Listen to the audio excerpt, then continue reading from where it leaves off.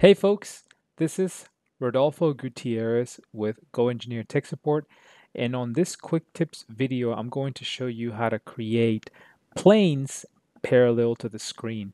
Now, the cool thing about doing it this way is that you do not have to use the plane property manager.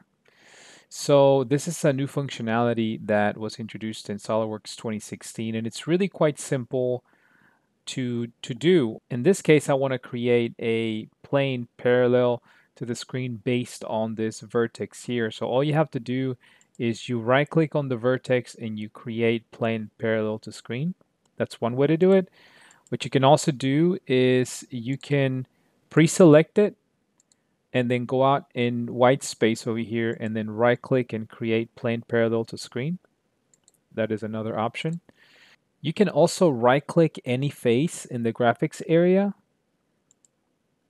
and create plane parallel to screen. And what this does is it creates a 3D sketch, and then it creates a point in a 3D sketch, and based on that it creates a plane that is parallel to the screen. This is new functionality added in SOLIDWORKS 2016 and newer, and it is an awesome way to create those planes without having to go into the plane property manager. This is Rodolfo Gutierrez with GoEngineer, and I hope this video helped you.